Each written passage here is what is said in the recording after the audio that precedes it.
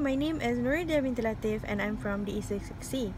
So for today, I've been assigned by my lecturers to do a commentary video regarding Chapter 4, Socializations. So for today's commentary video, I've chosen a topic or a case study that is related to a fairy tale. So before I proceed to my case study, let me tell you what a fairy tale is. So basically, fairy tale is a kid that does not receive any human care or have any contact, and also develop a social behavior since they were young, because either they are being confined from the others, brought up by the animals, or they live in the world. So basically, these kids grow up alone or by animal. So for case study that I've chosen is about two little girls that have been brought up by a wolf. So these two little girls were named Kamala and Amala. So the younger is Amala and the older is Kamala. These two girls were found by a local villagers when this particular person named Mrs. Singh found a wolf and a cub. So she thought that it was a cub, but it was like, you know, it's weird when a cub has a black hair and kind of thing, but looks like a human baby, because the younger one is only 1.5 years at that time. So basically, this Mr. Singh goes try to separate the wolf's mother and this little cubs, this creature that they call cubs, which is Kamala and Amala. So basically, these two little girls behave like a wolf, where they only eat a raw meat, you know, because wolf is omnivore. I'm sorry, it's a carnivore. They're carnivore, so basically they eat raw meat only, and they don't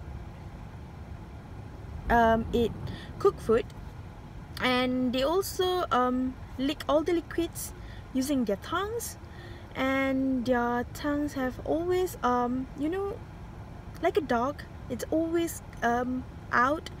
They also don't sleep at midnight, and they howl to call their family, because they have been staying with the pack of wolves since they were young, so they developed the behavior of the wolf itself. So basically, what is the sad thing about these two little girls, that they don't survive very long, which is they were found in 1920, and the younger only survived for 1 year after they have been found. That is she died because she fell sick something, so she died at 1921.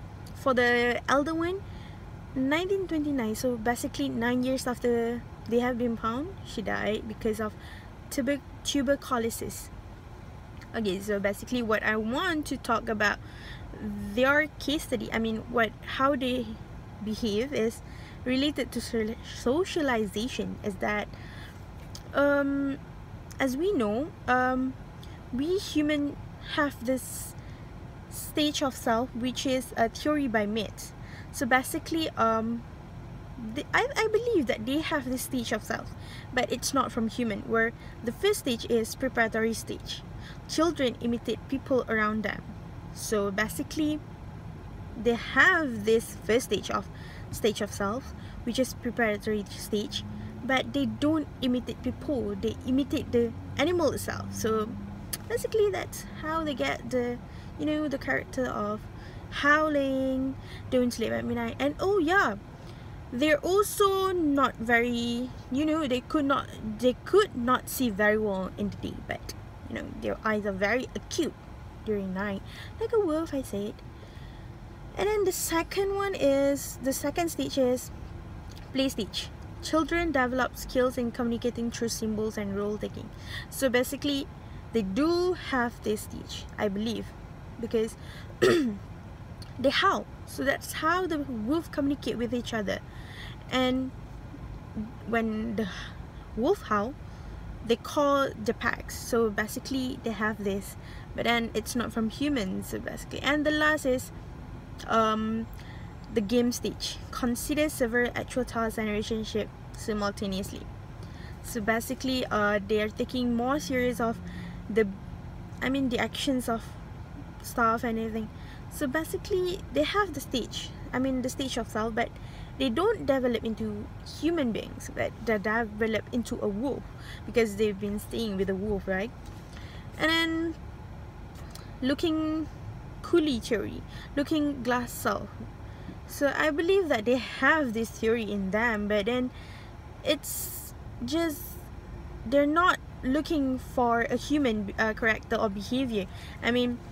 Where the self is the product of social interactions with other people, but the only people or the only thing that they interact with is animals. So basically with wolves. So there are, reflecting back what wolf is. So basically they have this looking glass self, but they could not develop the behavior of a human being because living in the world is very tough. And then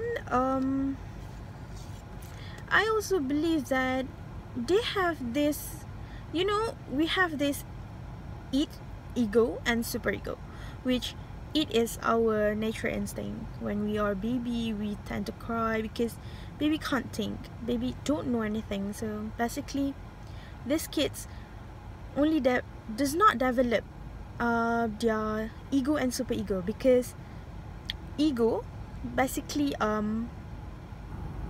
the realistic one, which separates you from your desire and needs, and superego is your morality. So basically they only develop until the stage of, they do not develop because it is a natural instinct. So basically they stop there.